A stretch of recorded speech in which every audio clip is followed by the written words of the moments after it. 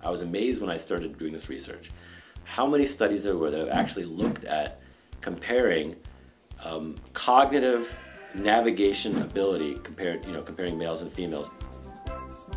So there's been numbers of meta-analyses, meaning there are studies that have looked at all the other studies and collected data showing very conclusively when you test male ability on these navigation type tasks, they perform better. This doesn't mean that every male outperforms every female.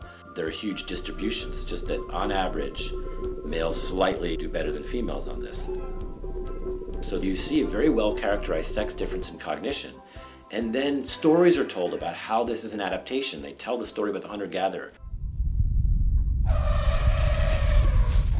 Because the men were the hunters and they needed to find their way back, only the men that found their way back had babies, and those are the men that had the genes for the good navigation. Therefore, genes for male advantage in navigation would evolve. That's the story. But that doesn't necessarily mean that that story is correct. So we need to bring evidence to the table to try to support that story. If you think about it, though, a little bit more deeply, you realize that there's some major holes in that story to begin with. If you think about the story, only the males that were able to make it back passed on their genes. However, remember that those males pass on their genes to their female offspring as well. So the female offspring are also going to inherit those genes for superior navigation. The way to think about this is nipples, for example. Notice that males also get nipples. Why is that? And the genes that lead to nipples will also be passed on in male offspring.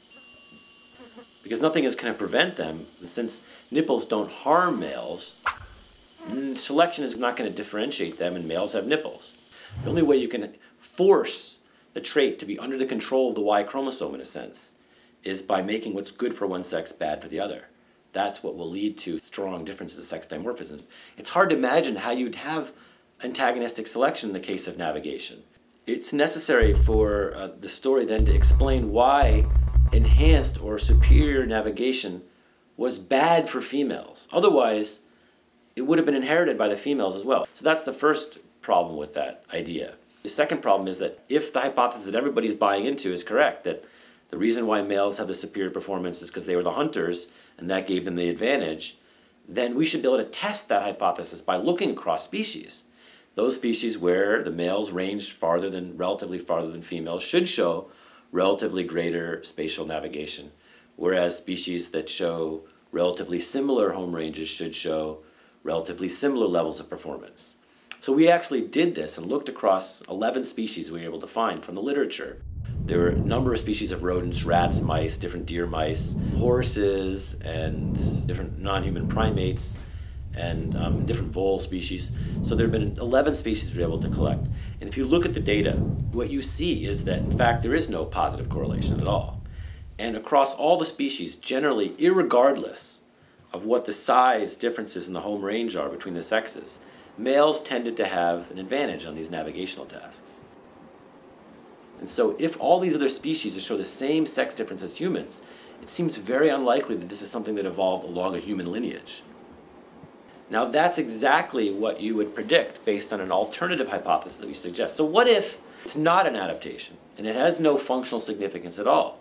It's just a side effect of testosterone, meaning that testosterone has evolved in males to produce some very important male characteristics, namely making penises and whatever other secondary sex characteristics like muscle size or body mass or behavior that makes men successful males breeding with females.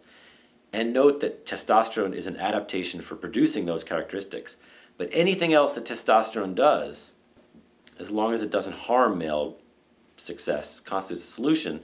And for example, there are many side effects of testosterone that we know about, like male pattern baldness, like acne that occurs during adolescence, like the fact that your ring finger is longer than your index finger, and that difference is associated with the amount of testosterone. So these are just examples. Those don't serve any functional purpose in males. They're just side effects of testosterone. And one more side effect is a slightly different reorganization of parts of the brain involved with navigation that give males slight advantage. The data produce greater support for what I call the testosterone spillover hypothesis, and they do not really support at all the adaptation hypothesis in the sense that the correlation was not positive, it was flat. The impact of this paper is, look, if you actually go and do the test, you find that the data actually support the alternative hypothesis. So maybe we're fooling ourselves into thinking that some of these cognitive traits really have functional significance when in fact they're nothing more than a spillover, or what people refer to as a spandrel. Spatial navigational ability could have been slightly better in females than males. There's a 50-50 chance. In this case, males seem to be better, but you look at a different trait and it could be the opposite. In fact, look at other traits and you see distributions are shifted where females have a slight advantage. Does that always, in every instance of each sex difference, are these shaped by natural selection? Might this be just a side effect or a spandrel or a consequence of the hormones that are not directly functionally relevant?